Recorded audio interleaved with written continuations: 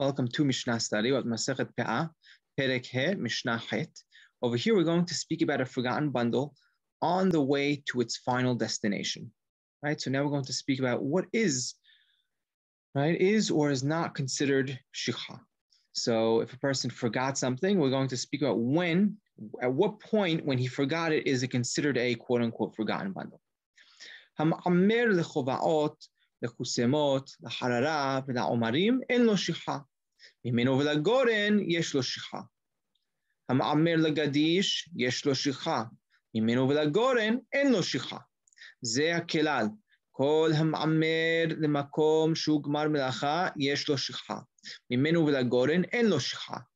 למקום שאינו גמר מלאכה אין לו שיכה. ממנו ולגורן יש לו שיכה.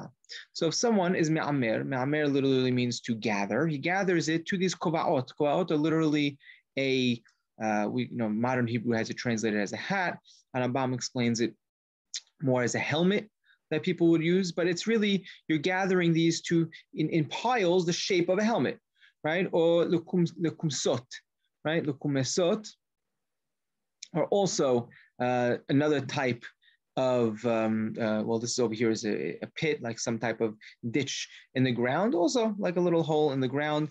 Harambam learns it from the pasuk in Ha'azinu, halahu kamus imadi, right? So it's gathered, right, together. Or la harara. Harara literally means it's like a cake, so it's more of that, I would say, cylinder shape. That's what he's gathering it towards. So he's gathering all the grains into these piles. Or la omarim, or to actual bundles themselves, and lo shicha. That's not considered shicha. But from these piles, you forgot it at these piles, and on its way to the goren, right? The goren itself is the threshing floor. So that's the place where we'll say that's the gemar melacha. That's where everything is done. So you're taking it, that's in that case, yesh lo shicha. That is considered shicha, right? So basically, if you're taking it from the place of harvest to one of these, I would say, quote unquote, these places on the way, that's not considered shicha. You need to be taking it from the place, wherever it was, to its final destination of disha, the threshing floor. If you forgot it from the second to last place before it got to its final destination, that's a case where you're considered as if you forgot the bundle and you're not allowed to go back and retrieve it.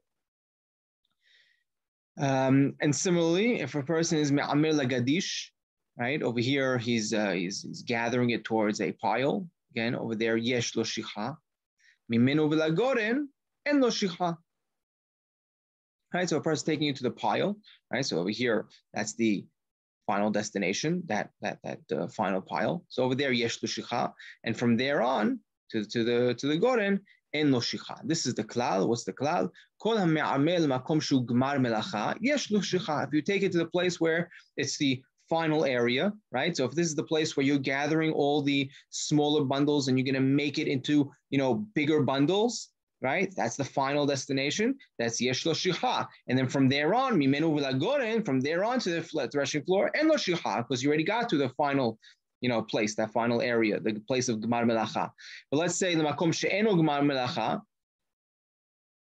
and lo shicha. If you take it to a place where there's not the gemar melacha, you're just taking it to these little, capsule. You want to, pile them up in these little capsule areas in the shapes of helmets or whatnot. And lo shicha. But from there to the threshing floor, yesh lo shicha. Right. So it really depends on what the final destination is for each one. If the final destination is the threshing floor, then from there to the threshing floor would be the shicha. If the final destination would be the bundles itself, when you're making them the big bundles, then at that point, from there to that area would be the place of shicha, and everything is pretty much clear. Zaklal, this is the rule that will play out through all the laws of shicha.